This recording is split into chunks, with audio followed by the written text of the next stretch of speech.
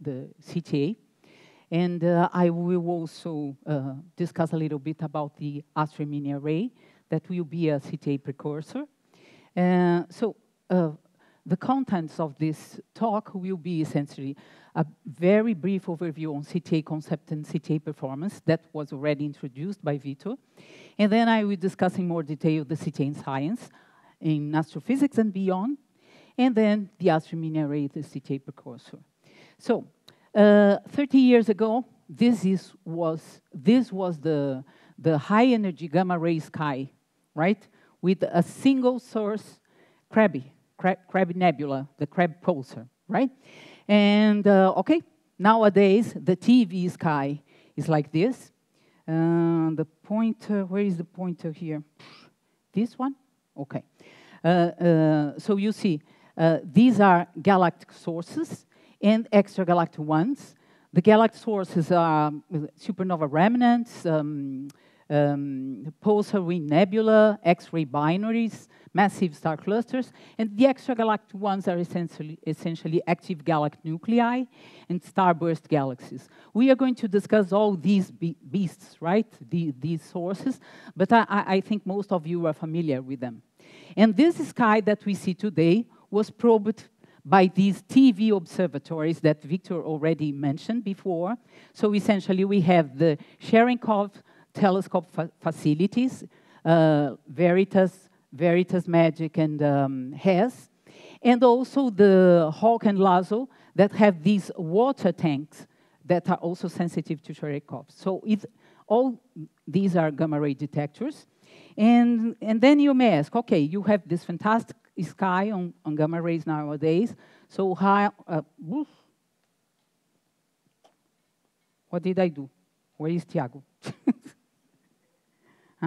So I think let me see. Okay. Now I'm back. And why to build CTA? Because essentially CTA will provide a full sky coverage with these two sites, one in the north in La Palma and the other one in Chile, and also improve on sensitivity, on angular resolution. For the first time, we are going to have arc-minute angular resolution, 10% of energy resolution, the wide energy range that we'll cover from 20 GeVs up to 300 TeVs, and when I'm talking about TeV, I'm talking about 10 to 12 electron volts, and GeV 10 to 9 electron volts. And also the field of view is going to be improved, and this full sky coverage, right? And okay, so what is the science that CTA will allow us to make? Let's discuss the major questions in astrophysics and beyond. So the concept is three major topics: cosmic ray particle acceleration, probing extreme environments, and physics frontiers. In this first term, we are going to explore the cosmic particle accelerators in the universe, because these are the ones that will produce the gamma rays. So the questions that we want to answer: how and where are particles accelerated? How do they propagate? And what is the impact of these gamma rays and particles on the environment?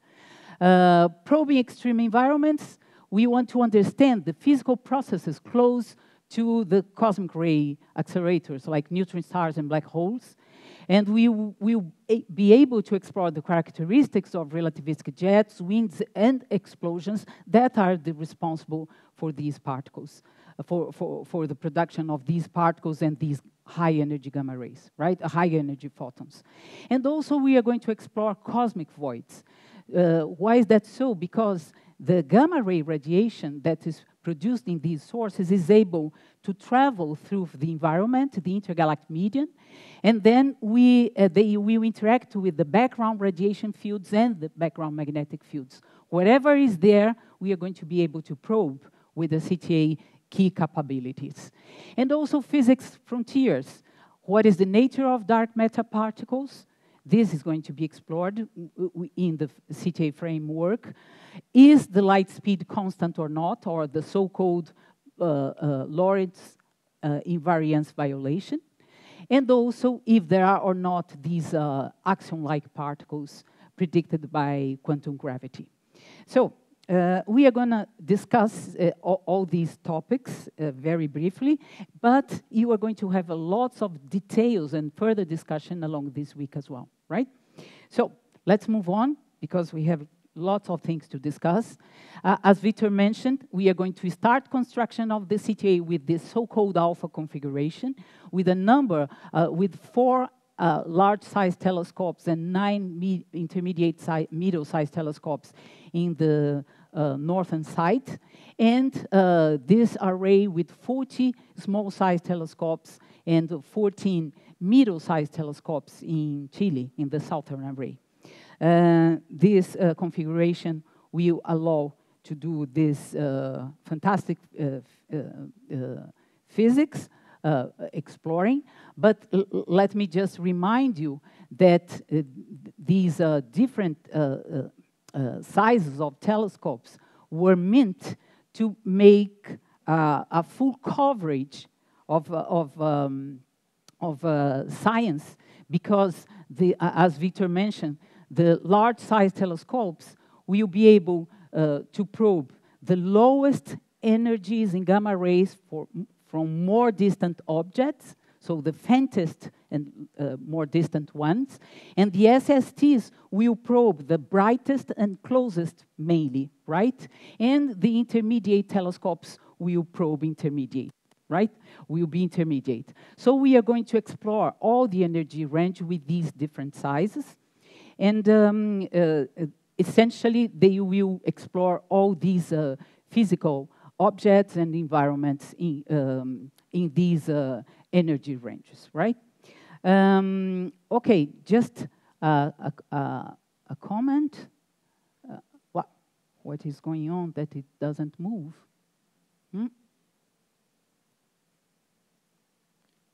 It's not moving forward. What is going on? I think we are running out of battery. Tiago, please.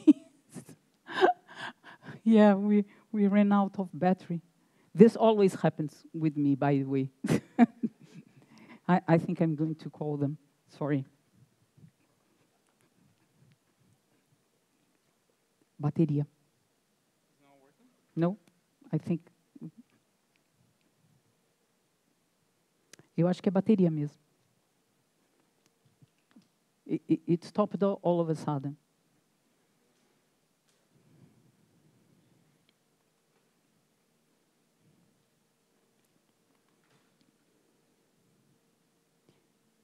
So you see all the science that we will be able to explore,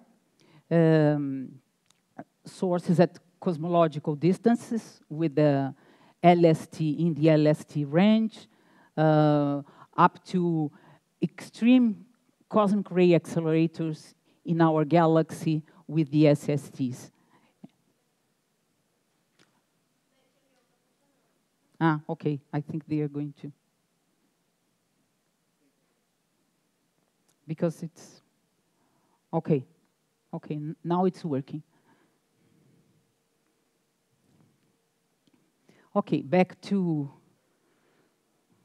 the presentation.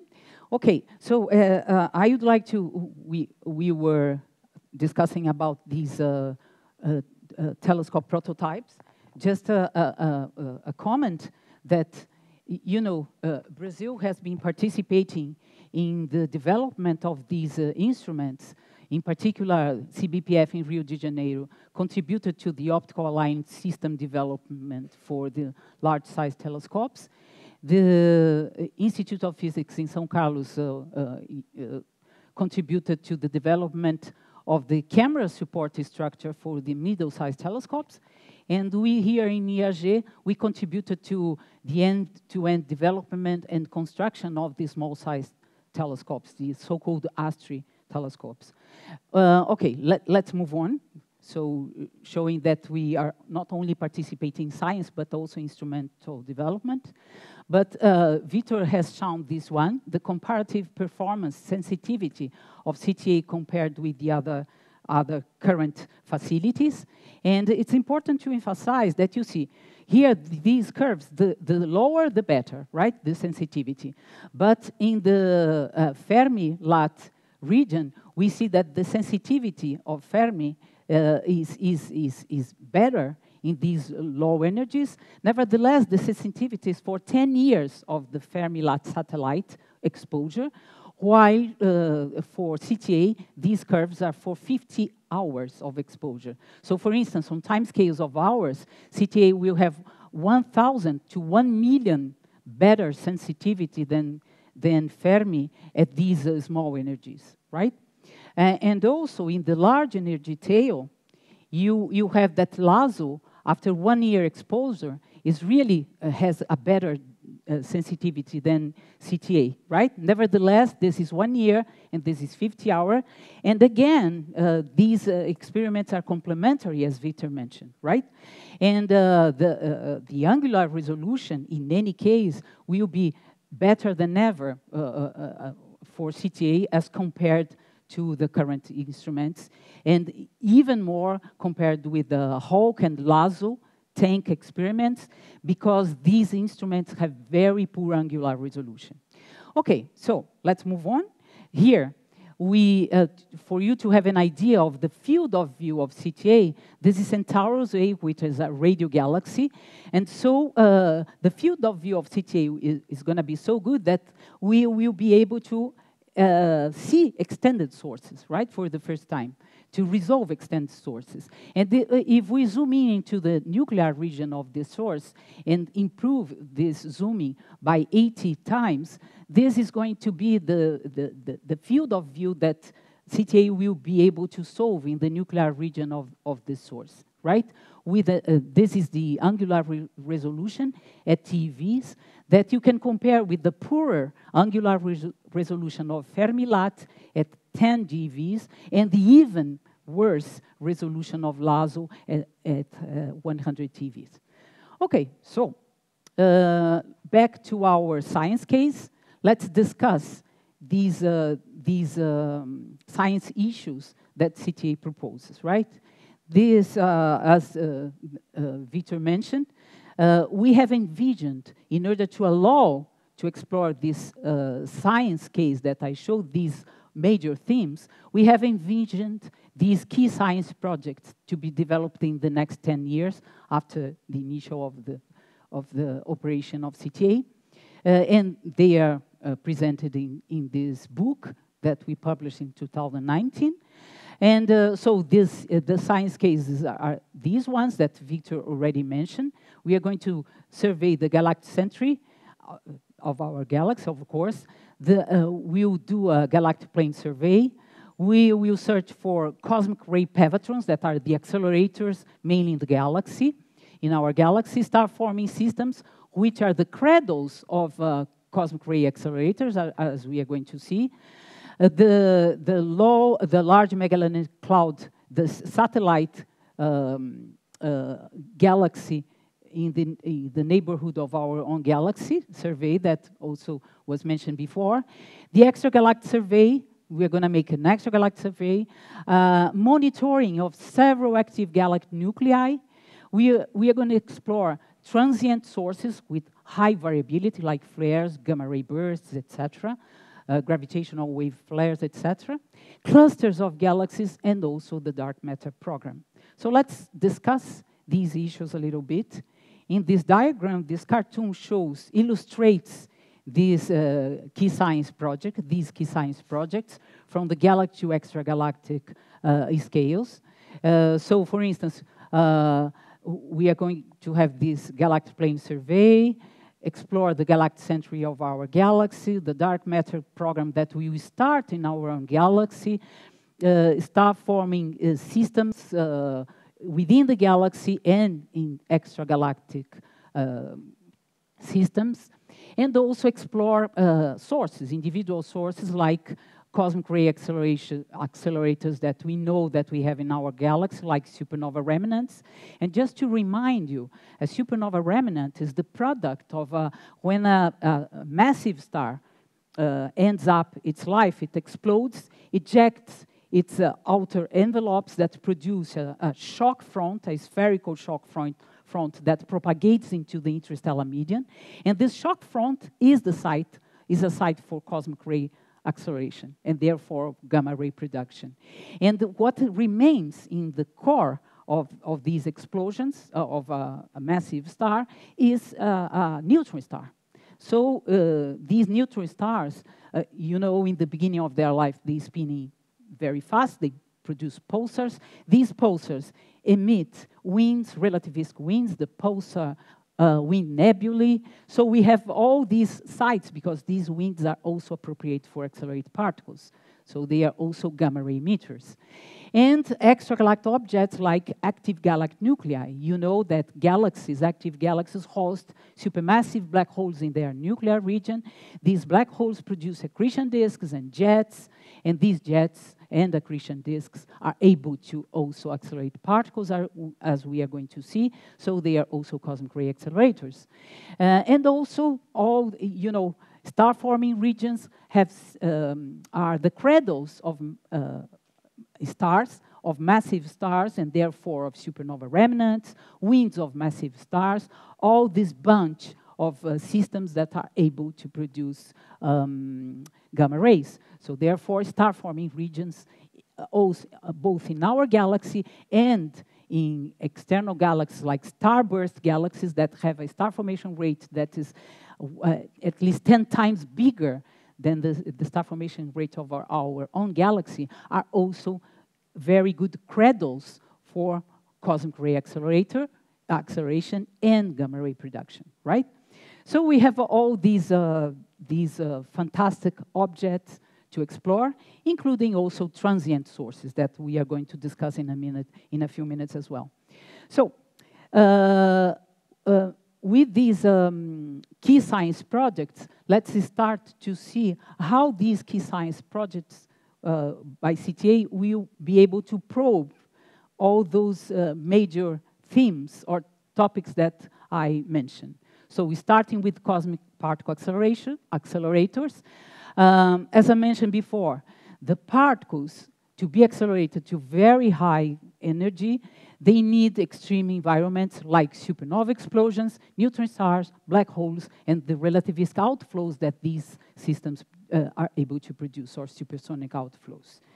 The major questions that we want to answer in this topic are the following.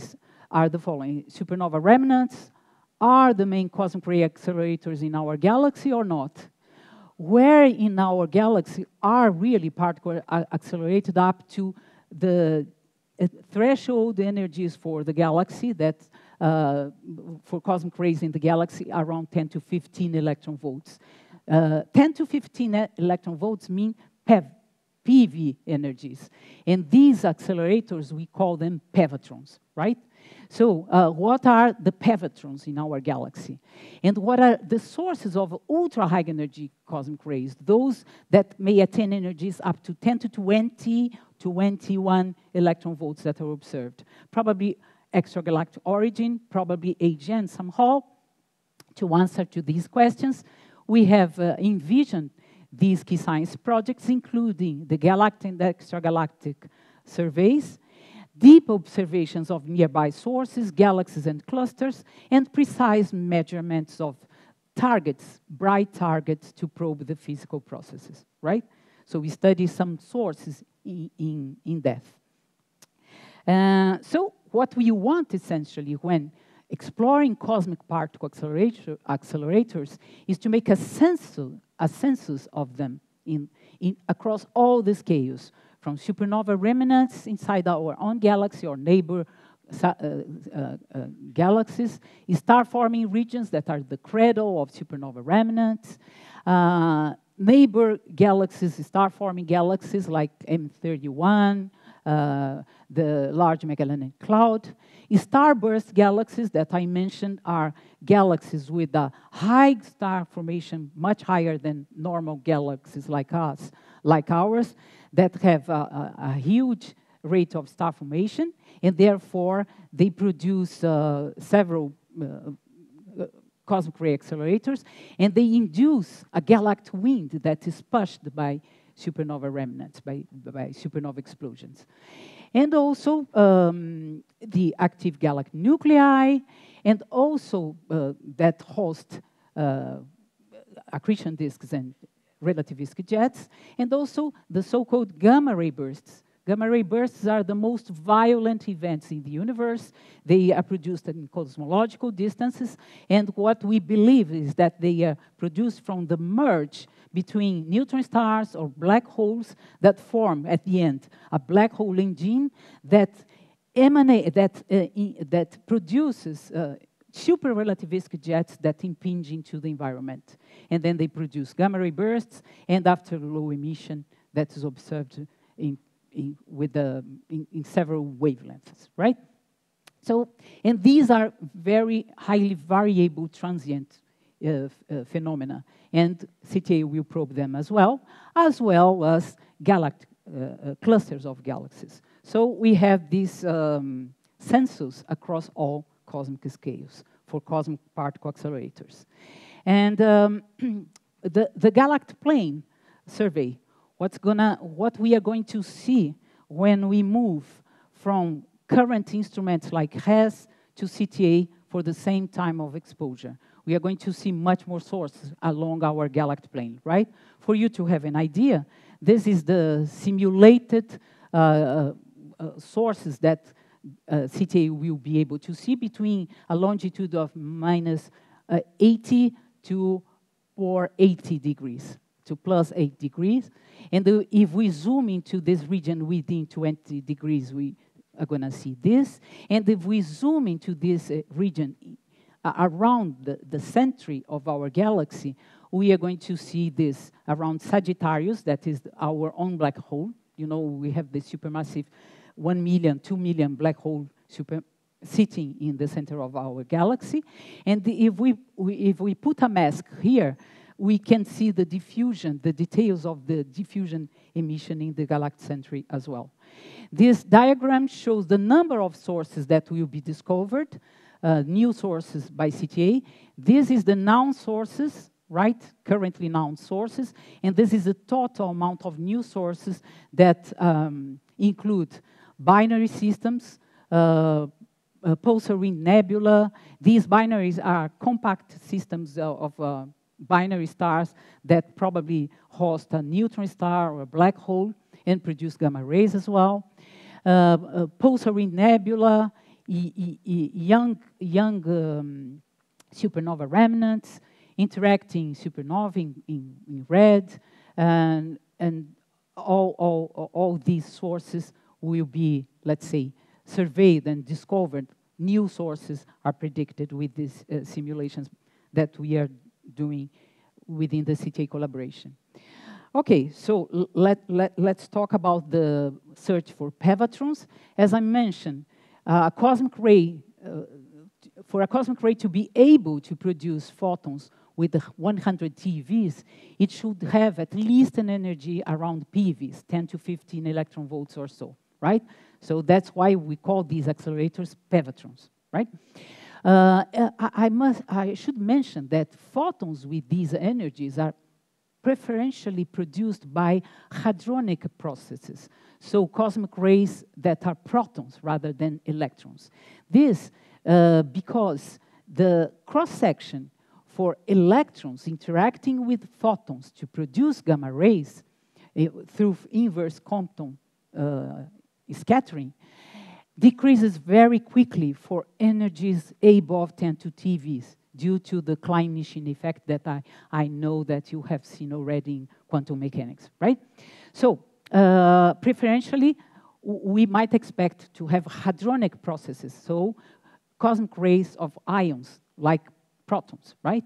And the interactions that can produce gamma rays are the scattering of these cosmic ray protons with the background photons, low energy photons, and they can scatter these photons to gamma rays, right? Low energy photons to high energy photons, or proton-proton interactions, right? Meaning a proton interacting with the background proton of less energy it will also produce gamma rays. This cartoon summarizes these, interactions, hadronic and leptonic. So hadronic, as I mentioned, photohadronic process is a cosmic ray proton, high energy proton interacting with a background photon. This produces pions and then gamma rays and also neutrinos and electron-positron pairs. So you have this cascading with all the zoo of particles.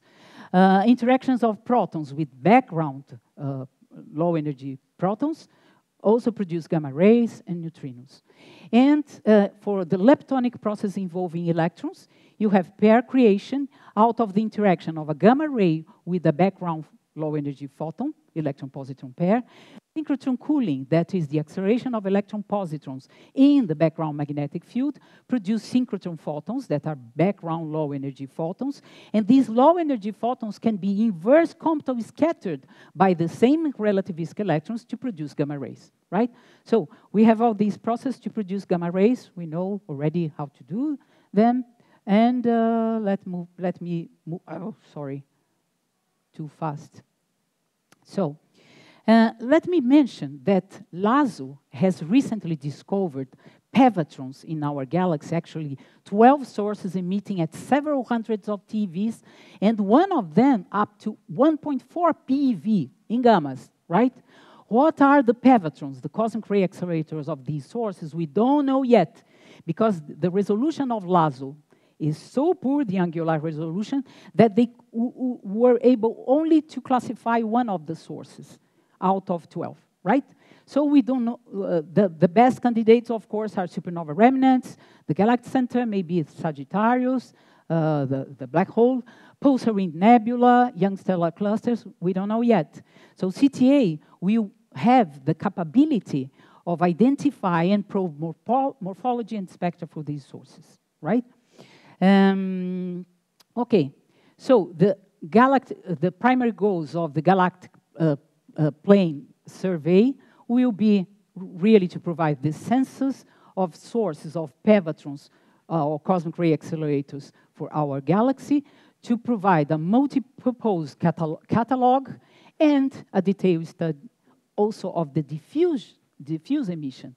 That is, if you subtract the contribution of gamma rays from the sources, all that the rest is the diffuse emission, right?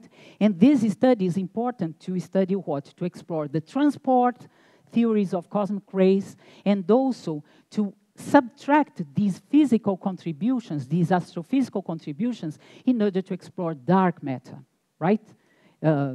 What remains may be dark matter signals. We are going to talk about this a little bit more in detail in a few minutes. If I can move on. Oh. It's stuck again. It's probably I will need the oh. Tiago? Okay, guys, I think I'm going to move here.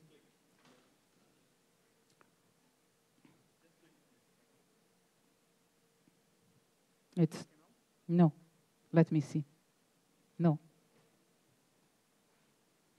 Oh, sorry.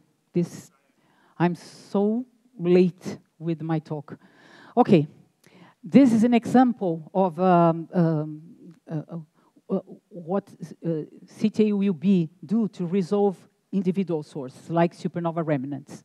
So here we have CTA will be, this is a simulated, a simulation by CTA of this supernova remnant for two emission scenarios.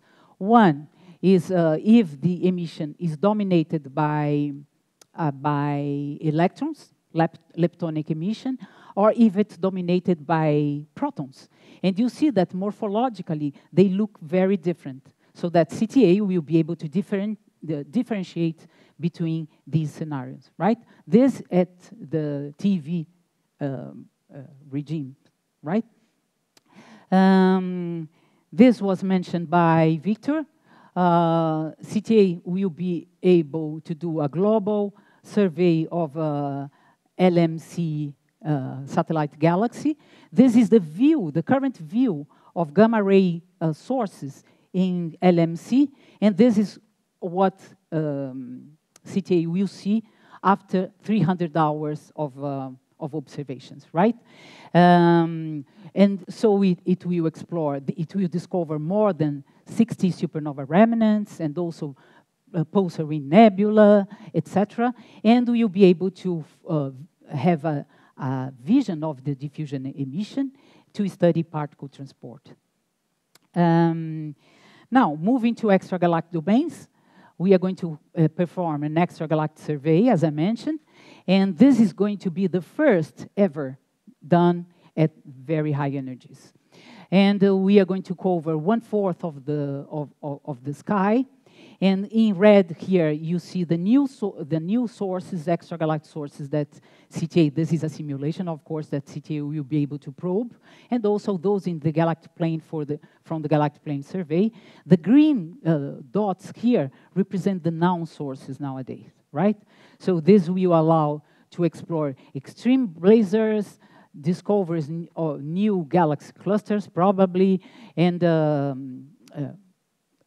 high variability sources, and to do multi-messenger science as well, because we can do follow-ups of neutrino and gravitational wave triggers, or vice versa, right? Okay, so this is a representation in this cartoon of all the targets extragalactic targets, right, that I mentioned before. So we are going to explore radio galaxies, blazars. Blazars are also active galactic nuclei, but they are very luminous, in general very distant, and their jets point to our line of sight. And that's why they are the most frequent observed gamma ray emitters, right? We are going to talk a lot about them in a minute as well. And also, as I mentioned before, GRB, we're going to explore gamma ray bursts, and galaxy clusters, and external galaxies with high star formation, like starburst galaxies, and the interactions of the gamma rays with the environment. Okay. Here we have the CTA differential flux sensitivity, which shows that the CTA will be orders of magnitude more sensitive than Fermi-LAT, for instance, to explore time variability. So CTA will be a high energy transient monitor and able to solve time scales within 1 day, within seconds, right? And so it will be excellent to explore transient sources. By transients, I mean all diverse population of astrophysical objects that produce high variability in time emission, right? Some of them are high energy emitters in gamma rays, others are dominating in neutrinos and gravitational waves, but all these possible targets will be investigated, including gamma ray bursts, AGNs with high variability, pulsar-ring nebula, binary accretion, and relativistic outflows. All these classes of objects will be explored. What I mean by exploring variability with CTA, for instance, this is the simulated light curve. Light curve is flux as a function of time. For a source that exhibits high variability observed in low gamma rays energies by Fermi-LAT, we extrapolated to TeV energies, and this is the expected variability of a few hundred seconds. And this is the expected variability for a gamma ray burst, a famous one that has been explored in very distant one with the redshift z = 4. And this is also time scale resolution of seconds. What we can explore, what physical processes we can infer from this variability. This is what I'm going to discuss when discussing AGN monitoring. So CTA will try to answer questions like, for sources like this that produce an accretion disk and these relativistic jets, what are these jets made of? What is the chemical composition? What is how they are launched? What causes the variability? and what information we can get from this variability, and what is the acceleration mechanism of the cosmic rays in these sources. In order to answer to these questions, we are going to perform this long-term monitoring of selected AGNs over 10 years. We are going to follow up flaring AGNs and high-quality measurements of selected samples that are very well known in order to probe physical processes around the black holes, right? How? So, for instance, to answer this question, CTA will be able, from the spectrum, the shape of the spectrum will tell us if the beam is dominated by electron-positron pairs or by nuclei, by protons, right? The shape and the threshold energy, the maximum energy, are distinct in both cases. So from the spectrum, we can get this information. Also, when we talk about AGN variability, we can study or explore where the emission comes from in the jet, and associate this with the jet launching process and the acceleration mechanism. How? Variability, you know, a high variability of 200 seconds or so for a source like this, a blazer, where the jet points to our line of sight. With this high variability, we know that the emission region has to be extremely compact, because causality arguments tell us that the emission region cannot exceed the size of delta T times C, right?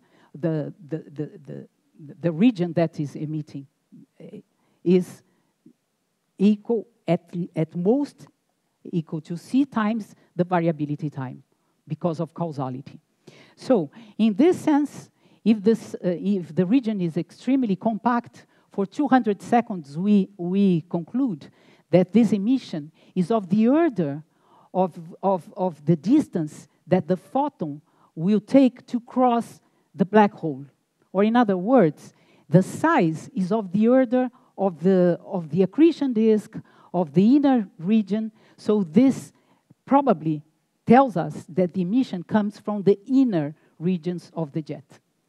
Another point is that if this emission comes from the inner region, we know from theory that these jets are born magnetically dominated. So they are born with the magnetic fields, and then they turn into kinetically dominated, with where magnetic fields are not anymore so important, and shocks are very frequent, right?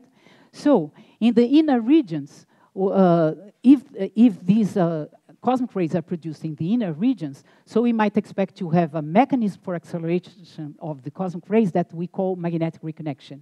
If they are produced further out, shock acceleration may prevail, right? For you guys that are not so familiar with these acceleration process, let me make a parenthesis here. So, in both cases, we know that particles are accelerated stochastically by a process that we call Fermi process. Either if we are in a shock front, that is a velocity discontinuity, particles that are trapped in this shock front will suffer head-on collisions with magnetic fluctuations in this shock front, and then they will get accelerated stochastically by this Fermi process, having after each round trip an energy increase that is proportional to the shock velocity divided by c. Likewise, in reconnection discontinuities or magnetic discontinuities, here we have a magnetic field in magnetically dominated regions. If we have magnetic fields of opposite polarity, here in red and blue, encountering each other, we have a magnetic discontinuity. And in this magnetic discontinuity, particles trapped there will also suffer head-on collisions, like in this case, and suffer this Fermi process with the acceleration very efficient. So in either case, we may have particles being accelerated. And it occurs that if the particles are, if the particles are being accelerated in the magnetically dominated region, so magnetic reconnection may prevail, may be dominant. And as a matter of fact, in this simulation that we performed in our group, we have a relativistic jet we injected test particles, and these particles were accelerated in situ up to energies of 10 to 16 or to 20 to 20 electron volts. So we know that we can produce cosmic rays at those energies there. And CTA is studying the physical process through variability and spectra. We'll be able to disentangle among these processes, shock or magnetic reconnection accelerator in the inner regions of these sources. So continuing, gamma rays, when, I don't know, I have so much to talk still. Okay, at least we are going to have some ideas, a flavor, and then we, okay. Gamma rays will also be able to, when they leave the source, they interact with the background fields, right? The background radiation fields and magnetic fields of the background. And so they will be able to probe, because they interact with the extragalactic background light that is produced, that the infrared and optical emission produced by stars and galaxies through all the evolution of the universe, will be able to probe to put constraints on this extragalactic background light, right? Because of these interactions. So in order to do that, so for instance, in this diagram, we have the estimated opacity of the EBL, the extragalactic background light, across the redshifts that will be probed by CTA. The other instruments, current instruments, have only, very faint constraints for this EBL, and CTA will probe with this precision.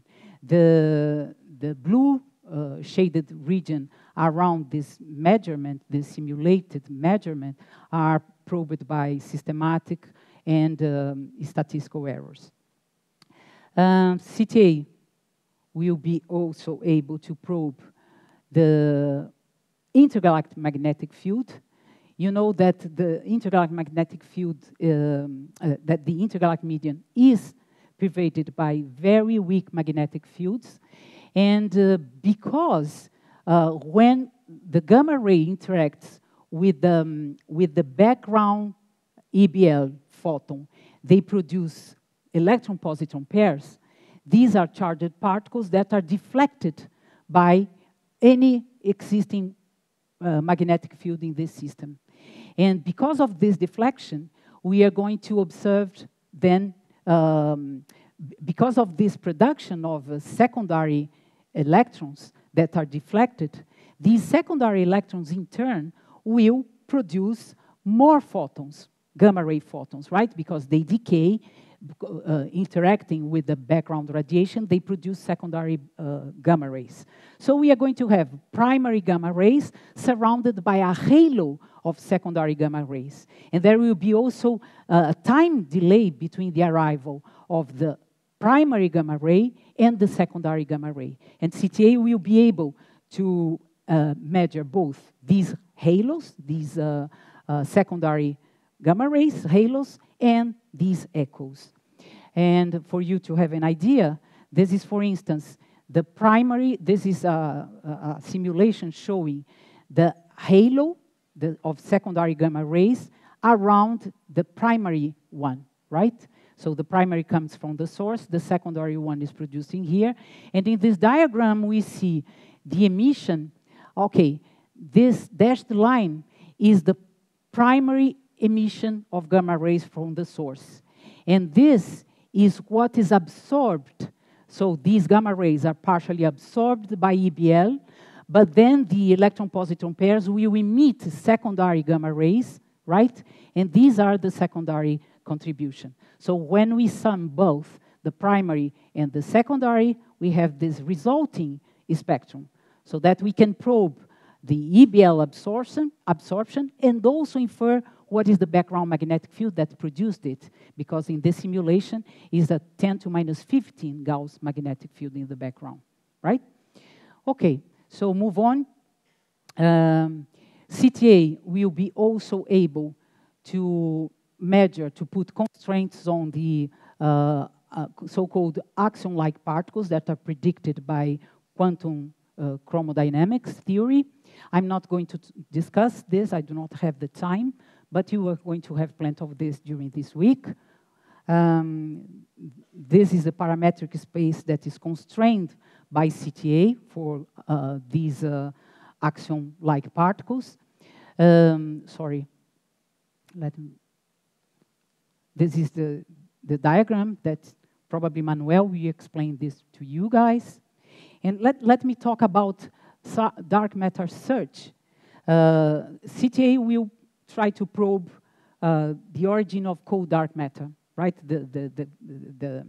If cold dark matter, the so-called WIMPs, are produced by in the surroundings, in the halo of our own galactic center, or in dwarf galaxies, or in clusters of galaxies, CTA will try to constrain and these particles.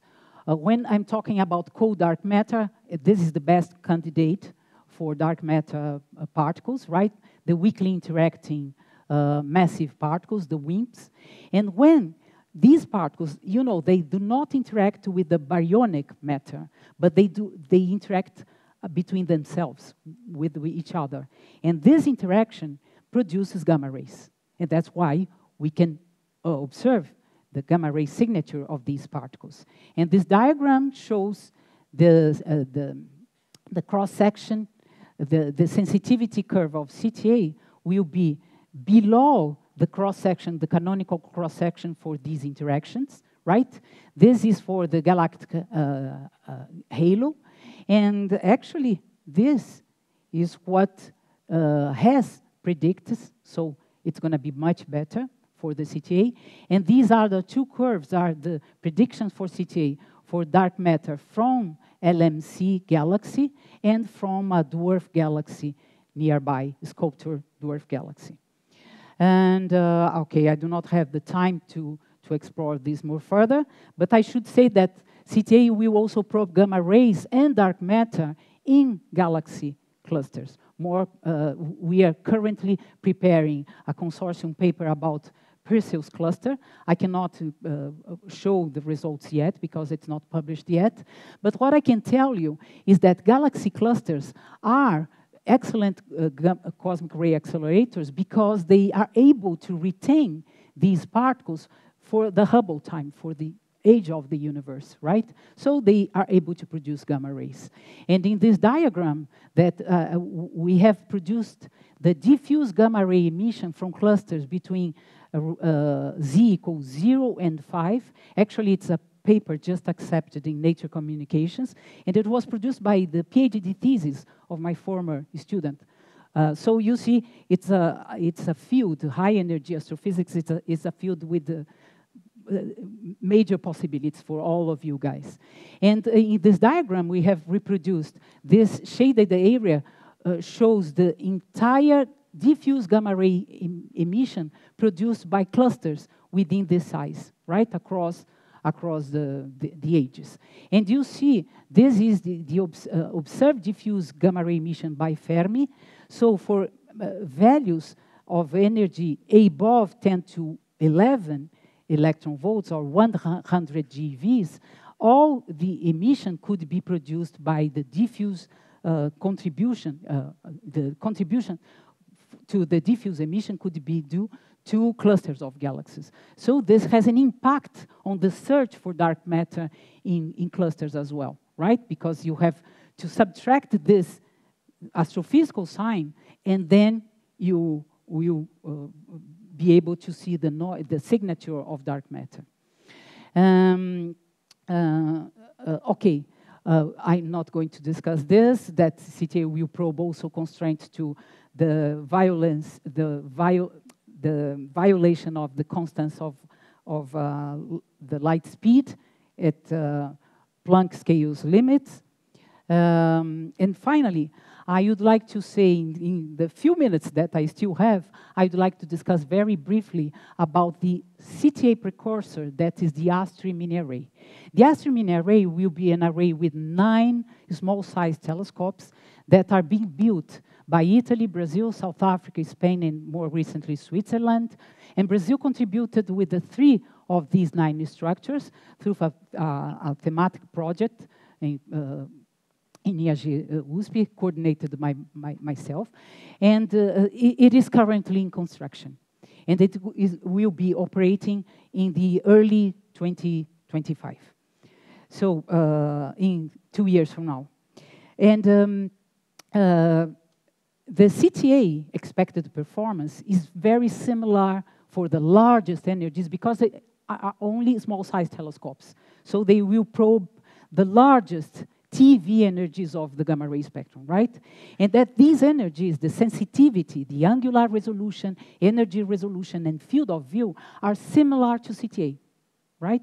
So this is a good advantage because it will be able to do good science before CTA will be ready, and this will be improved by CTA then, but only at the largest energies. So for instance, here we have the sensitivity by the mini array that is competitive to, it's of the order of the CTA, and also,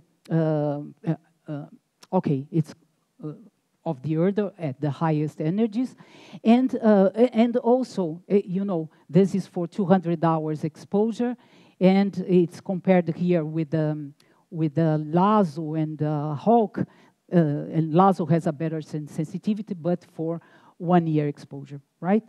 And the angular resolution is much higher because it's comparable to that of CTA, and the science at the highest energies is going to be pretty similar to the science pillars proposed by CTA. So, of course, exploring the highest energies. So the pevatrons, blazars, probing EBL, intergalactic magnetic fields, and testing Lorentz invariance violation, and the ALPS. It will be also able to investigate the unknown sources that were discovered by LASO, providing precise identification and information on their morphology and spectra. All this in the highest energy bands, right? And it will also be able, for the gamma ray bursts, it will be able to probe the maximum energy, the extreme energies that they can produce at TeVs for redshifts up to 0.4. So in summary, okay, I have two more slides. In summary, the ASTRI mini array will start scientific observations in 2 to 5. With its 10 field of view, it will allow us to investigate both extended sources and very crowded regions with several sources like the galactic center in a single pointing. With the 3-minute angular resolution at TV, it will allow us to perform detailed morphological studies of extended sources, and its sensitivity extending up to 100 TVs will make the most sensitive gamma ray Cherenkov observatory in this energy range until the construction of CTA. I should mention that Brazil, we are going to participate in the construction of the SSTs for the CTA South in Chile. We intend to produce the optical support structure for the 40 SST telescopes of the CTA South. And okay, so CTA Observatory back to CTA is coming. The construction of the CTA South is meant to start in 2023, and it's going to last for 5 years. So around 2028, we expect to have CTA. And in the meantime, we are going to have the ASTRI mini array in 2025, and that's all. Thanks.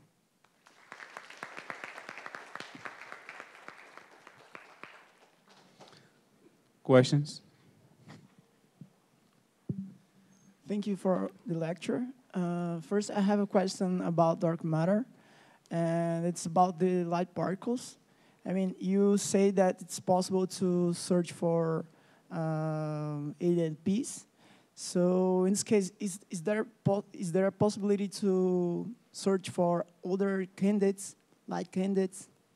Okay, this is a good question. The only candidates that we can explore with the CTA are the axion likes, the ALPs, right? And the WIMPs. Because, you know, the theory, okay, WIMPs are more attractive because, you know, they are compatible with the expectations for the cold dark matter, the lambda CDM model for cosmology, from cosmology, right? And also with the supersymmetry SM theories in quantum, quantum gravity, right? Okay, so in this sense, and we know that this cold dark matter candidate that probably permeates, you know, 27% of the matter in the universe is formed by this cold dark matter. And we know that their interaction allows for, you know, gamma ray production. So we have all these studies of sources that we can eliminate more easily the astrophysical contribution. For instance, the surroundings of our galaxy century, we are going to make a detailed survey of the astrophysical contribution, both from the sources and for the diffusion emission, so that at the end we can subtract this contribution, and what remains is probably dark matter. And this study was already performed. We have simulated expectations published in one of the papers that I mentioned there for the Galactic Center, and that gives that good expectation for the CTA sensitivity for the cross-section of dark matter, right? This for the Galactic Century. For also good candidates to explore dark matter, WIMPs at least, are dwarf galaxies. Why dwarf galaxies? Because they have huge dark matter halos, and the baryonic matter, you know, almost no gas, only stars. And so it's easier to subtract the astrophysical contribution and to have a signal, a good signal of the noise for dark matter, right? But this is more skeptical. I showed you the sculpture prediction. Okay, the curve is there. We are going to see something, right? For clusters, this is more complicated. We have this paper in preparation in the consortium that I mentioned, but I didn't show anything yet, right? But we have to keep in mind, and that's why I showed that diagram where we could perform numerical simulations involving, you know, magnetohydrodynamic cosmological simulations. We launched cosmic ray particles there, followed their trajectories, their emission, and could get their gamma ray emission. And they produce a very good sign on TV energies, right? So we have this diffuse background in gamma rays that has to be subtracted in order to get the contribution from clusters, individual clusters in dark matter, right? So it's more speculation, I believe. We are going to see. Now, the ALPS, I didn't have the time to show, you know, this parametric space of ALPS interactions, interacting with the gamma rays to oscillate. So you have ALPS transforming gamma rays and vice versa, and this will change the transparency of the background, right? Because you are producing extra gamma rays out of ALPS if they exist. So it will compete with EBL. EBL absorbs gamma rays, this produces gamma rays. So this will alter the information, the signal that we have in EBL as well. That's why it's important to look for this signal as well, right? So all we can do is to constrain the parametric space. I can show the diagrams, but you guys, you are going to see more of this along this week. Huh? Yes. Oh, sorry. I can show you. Oh, I don't know. Can I still project?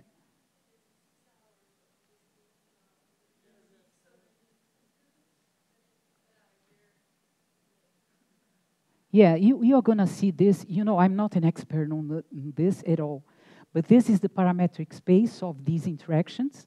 So you have this coupling factor AL gamma ray coupling factor J A gamma as a function of the mass of the Alp, right? This is entire parametric space and the constraints provided by different theories or experiments. So you see that CTA is the green part, will constrain more the parametric space when compared to Fermi and Lazo, because it will be able to probe Alps with a mass 1 order of magnitude larger than Fermi, for instance. You see, you have this displacement to the right side of this diagram. So I think probably Manuel Meyer will discuss this in more details. Yeah, so we have just one more question because we are late in time. Hello. My question is short, is why do we use traditional telescopes instead of water tanks in CTA? I beg your pardon? Why do we use telescopes instead of water tanks in CTA? In CTA, yes. I think you know the answer is when you compare the sensitivity, the angular resolution, all those issues, you see that Cherenkov tanks, the water tanks, they can probe the largest energies only, right? And this is very good. They have very good sensitivity for exposures of 1 year. So they are discovering really, you know, extremely TV, PV gamma rays. This is completely new. This deserved that Nature paper by the Chinese people with Lazo, right? With these new 12 sources.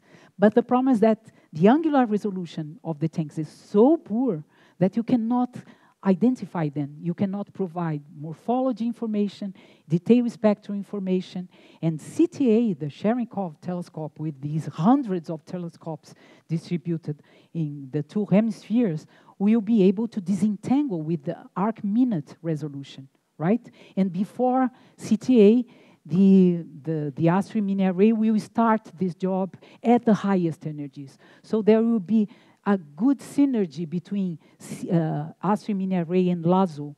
And as a matter of fact, 2 weeks ago, we had a workshop involving ASTRI and Lazo in Italy, in Milano, exactly to discuss these future synergies between them.